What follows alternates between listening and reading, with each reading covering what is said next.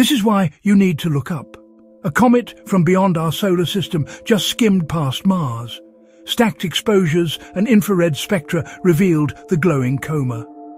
In October 2025, 3I Atlas made its closest sweep past Mars. At roughly 18 million miles, a one-time interstellar flyby. Hubble caught a teardrop-shaped coma. Webb imaged the coma too. A growing CO2-rich atmosphere was detected. Webb even found an 8-to-1 CO2 to water ratio. Mars orbiters provided a rare side-on view. Mars rovers captured ground perspective. The comet actively outgassed, building a bright tail. These snapshots give us a peek at ancient material. Older than our solar system, priceless clues about other planetary systems. Compared with Oumuamua and 2I Borisov, 3I Atlas is a rare third interstellar visitor.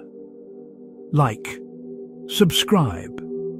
Tell us in the comments what you think we'll learn next beyond our solar system.